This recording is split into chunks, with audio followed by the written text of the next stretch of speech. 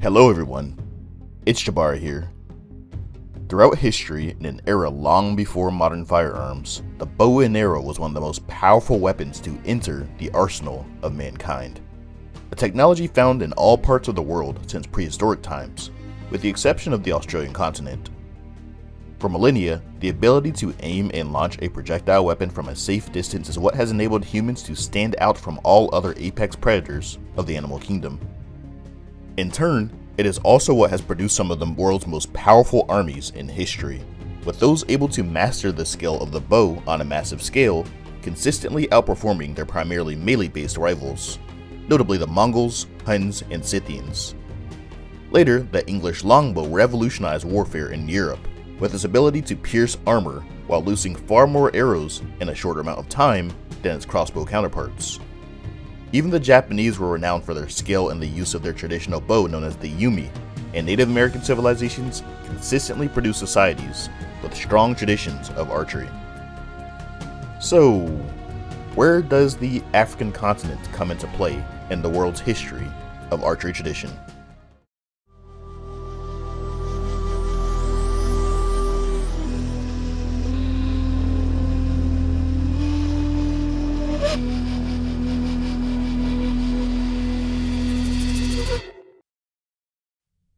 In sub-Saharan Africa, the Nubians are by far the most famous Africans in regards to strong archery traditions, and were renowned in the ancient world for their skill with the bow, with the Egyptians frequently recruiting them as mercenaries in their armies, and referring to their lands as Ta-Seti, which literally translates to Land of the Bow.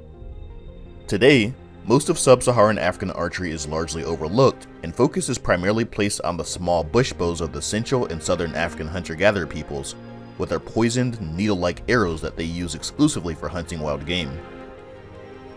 However, the oldest known evidence of archery in the world was discovered in the Sibudu Cave of South Africa, and dates back to 64,000 years ago. With that being said, it should come as no surprise that the African continent has a wide variety of ancient and well-developed bowyer traditions, some of which have no like elsewhere in the world, and we will be discussing one of those traditions, hailing from West Africa, with extra emphasis on the Bassa people. The bows of the Bassa people are similar in construction to the aforementioned English longbow, being made of a single long piece of wood and having lots of power or draw weight. However, unlike the English longbow, which averaged 6 foot 6 inches in length, the Bassa bows seldom exceeded 5 foot 6 inches in length, as they were constructed based on the height of their owners. However, it is worth noting that a European explorer by the name of Richard St. Barbe Burker reportedly spotted 6-foot-tall peoples of equatorial Africa using bows taller than themselves. So anyway, the Bassa bows were typically constructed of a type of wood related to the North American locust family of trees. The wood is then cut into staves and left to dry in the sun for several months before being cut to shape. Some neighboring peoples, however, would create recurve bows, cutting and shaping it by heating the wood while it was still fresh and green, and then leaving it to dry afterwards. The Bassa people tended to exclusively use straight pieces of wood without the recurve, which they would then wrap with strings or metal rings in the center. The strings of these bows consisted of antelope hide, which would be cut into thin strips while it was still wet. After drying, it was braided into a string and knotted on both ends before being stretched to evenly distribute its suppleness. The string was then attached to the bow by creating a hole on the end of each limb with a red-hot iron pin and forcing the knots through those holes. Afterwards, the string was then wrapped through a notch at the tip of the bow to prevent the knot from slipping through the holes. This technique was unique to the African continent, practiced only among the Bassa people and some other African groups.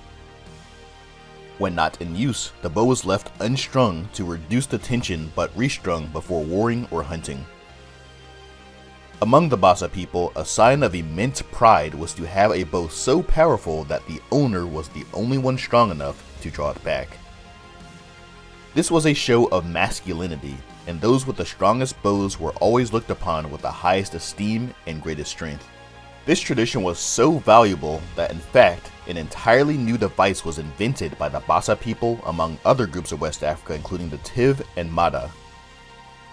This device, known as the manga, was used to bear down on the string as it was drawn back. I couldn't find any detailed descriptions as to how exactly it was used in conjunction with the bow, but my guess is that the string of the bow would cling to the crossguard, for lack of a better word, as the loop was firmly grasped with a tight grip of the hand and drawn back. As the archer aimed the bow, he'd simply angle the dagger slightly as to allow the string to slip off whenever he was ready to release the arrow. Again, this is all just speculation, but at the very least, we do know a few things for sure. It served the same purpose as an arrow release on modern bows, but was also used as a dagger, and quite literally already in hand if an enemy attempted to engage the archer from behind in close combat. It was also used to perform coup de grace on fallen animals or enemies to end their suffering. Its primary purpose, however, was to prevent the strong and very painful tension that the string would have otherwise have on the archer's bare fingers. And I can tell you from personal experience that even modern bows of low draw weights of 30 to 35 pounds will rub your fingers raw after shooting enough times.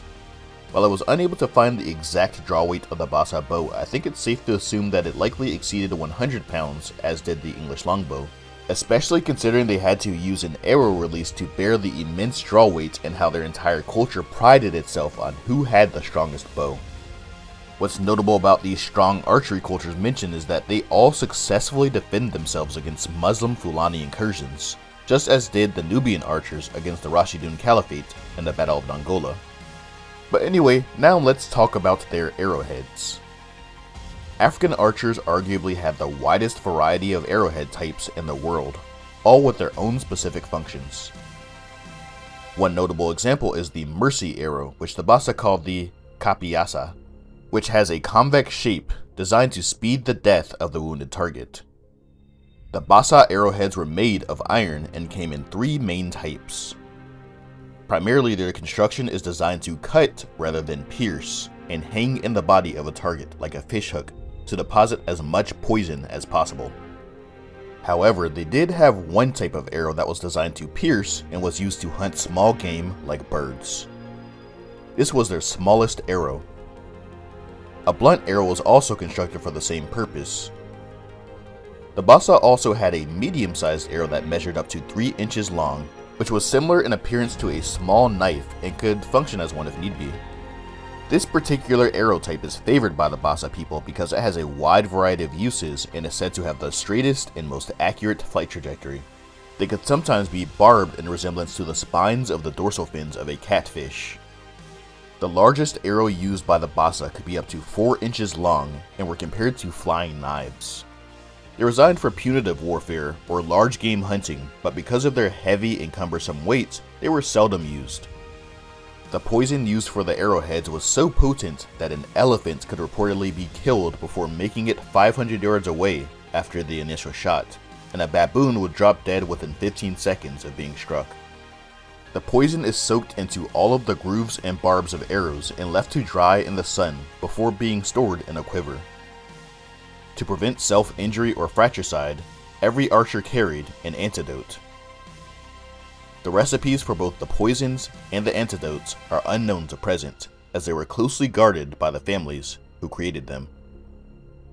As a lover of both archery and world history, I think it's a real shame that we tend to place so little focus in documenting African history in virtually every category.